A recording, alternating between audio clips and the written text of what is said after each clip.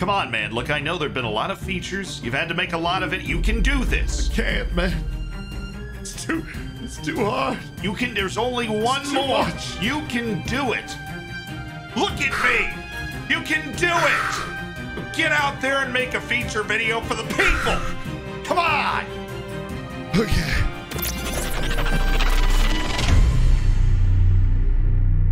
So, Football Manager keeps dropping these headline feature videos, and we keep breaking them down for you to give you ratings of how good they are and tell you how actually important and relevant these changes are going to be to your everyday life. Well, the first episode was great. The second episode, we see a couple of conceptual sections. We've got a section titled Real World Insight, right, in Immersion.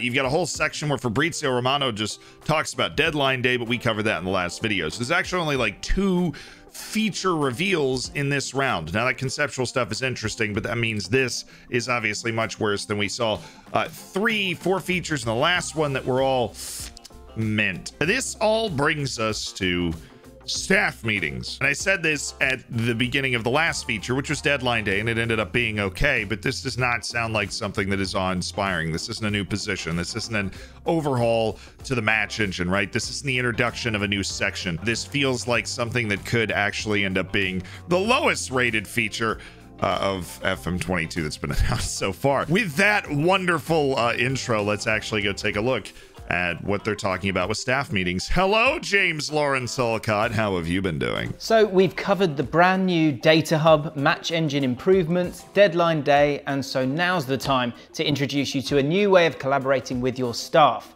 In addition to the recruitment meeting introduced in FM21, you'll now have a weekly staff meeting with your team to cover a wide range of topics, including coaching, development, staffing, and squad planning. Okay, I guess that's literally just the entire feature right there. I mean, he just told us the feature.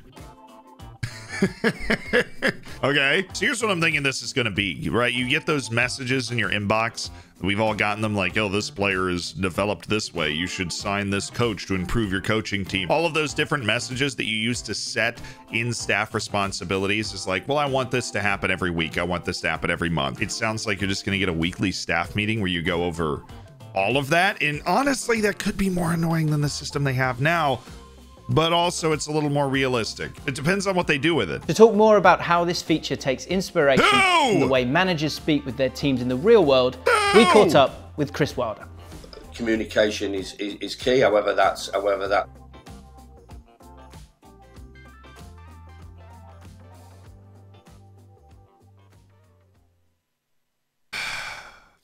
You know, quite frankly, I'm insulted by this because I'm also a football manager. But if you want to hear my crazy insights, I stream on Twitch. The link is down in the description. Stream 4 or 5 days a week. I hope to see you there. If you can't make that, we also have a live YouTube channel down in the description. You can watch edited episodes of the streams to keep up with my save. Just hang out and have something to watch. So you officially have no excuses, even if you hate Twitch. You shouldn't, though. It's a lot of fun. Now, look, I think this is cool. I think it's cool that Football Manager goes and gets like other people to interview them to bring them in. But what I am now afraid of is that the entire part of this feature announcement is going to be like, this is what the feature is. You know, like Walcott says it for 5 seconds, and then we just interview Chris Wilder about like communication in real life. Like, no offense to real life, but we kind of need this and a little more of a detailed breakdown about what the action, like, what does it look like? What does it feel like? What are your options when it comes to staff responsibility in these staff meetings? That's done, whether, you know, it's I don't know. Simplistic as a chat over coffee with a member of staff, group meetings with that particular department, or an overall team meeting with all departments. Yeah, I will tell you, I'm a big fan of this thing up here. Is this a pot hanging in string tied to a door handle? I mean, that is like Pottery Barn home decoration taken to 12. Chris, I'm really proud of you. That is exceptional. Brought into the picture. Oh, here we go. Thank you. We're gonna see something so I can pause and kind of break this down. So, okay, we get a meeting agenda. It's kind of like your recruitment meeting, right? And I don't mind recruitment meetings. I feel like it's a bit more realistic. It does get formulaic after a while, but so does everything when you play the game for 2,000 hours. You just want to say that you're fine, but you're not. So you have like suitable kick takers, player trait alterations. This is literally this. I was right. This is going to replace all of those inbox messages and like staff updates on different things like training and staff and development and whatever that you were able to set came in at different times. We just do this every week. You can request a summary in your inbox, so it looks like if you like the old ways, you can return to them, or you can just actually attend the staff meeting, which I think we're about to do now. You know, it's huge that that the communication level. You can accept the suggestion, right? And so they come to you and says, should take the penalties. He's one of our better options. You have a remind me in a week. I'm assuming that drop down arrow, you can be reminded at a different time. So there is a lot of individual agency in here. You can move on. You can skip this entire section if you just want to talk about development. I mean, cool. I have a feeling this will probably get formulaic very quickly because even though they've created the backdrop of, you know, whoa, we're in a meeting room, right? It still doesn't have more detailed information being provided than this guy's penalty attribute is high. I think he should be on penalties. We'll see. There are a couple of things that are valuable here that are going to make the staff meeting actually worth it. One, you can see on the left side now, as we've gotten into our player trait alterations, you can actually see the attributes of the coach that's making the recommendation, right? And so you're going to be able to assess whether the information they're giving you is accurate and trustworthy. You can also ask a different staff member for that information down at the bottom, which is, of course, nice. And on the right, it will tell you, well, this trait will make the most of the player's ability, but it also will increase their workload and make training less effective. So it is making that more clear to you. So I do think we are seeing a marginal improvement here over the basic inbox messages that you are getting, but we're hoping for more than marginal improvement as we click through here. It is good.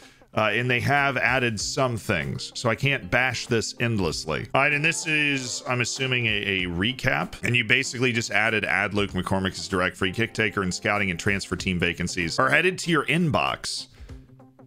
Okay. You know, trust is a huge word in football because you can't, as I said, you can't do it all on your own. So delegation,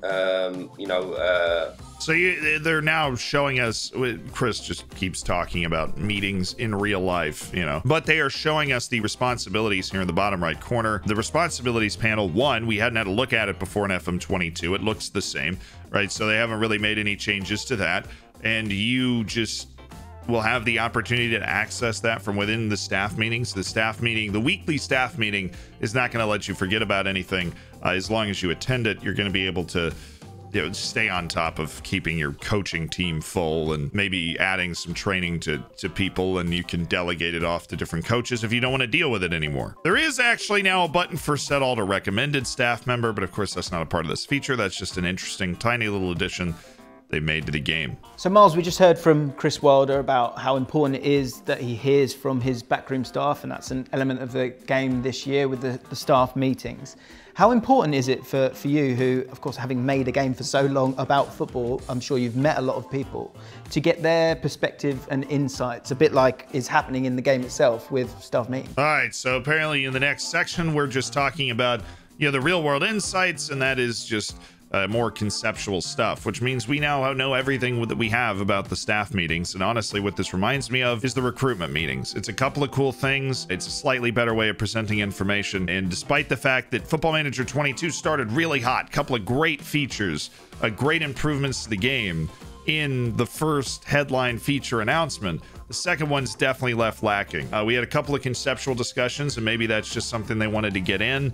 I'm assuming there's another headline feature set coming at some point, but honestly, I don't know. But this is probably the least impactful feature that exists so far. I think the transfer deadline day is definitely going to be a much newer feel. This is going to feel very familiar, and you almost have to go looking for those extra few things. It's going to make the game a little easier for people that are just starting to play, which is obviously something that I like, because I have my whole beginner tutorial series to try and on-ramp people into the game, and so it's lovely to see that here. That's it. I don't see how I can give the... I think this is just a bang average minor improvement, and despite the fact, you know, that we had a couple of A's on our report card for FM22, I ended up giving a B- to the deadline day. I think I'm going to go with a hard C on this staff meeting. The only reason we're not going into a lower level is I think this is part of their on-ramping to make the game more accessible, right? It is a much easier to understand thing than the inbox messages that you're getting that are a little more confusing. It kind of spells out what's happening. So we're going to go ahead and give this feature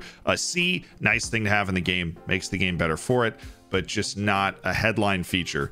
In my opinion, it's more of an excuse to just talk about how, you know, well, we're referencing what's going on in the real world instead of actually significantly improving the gameplay. It is going to be a different feel. And I think I saw someone mention that they actually had staff meetings a few years ago. They didn't look quite like this, but they've decided to bring it back. And look, it's a good call. And if you like the inbox messages, you've been playing that way for a couple years, you can get them back from what we've seen.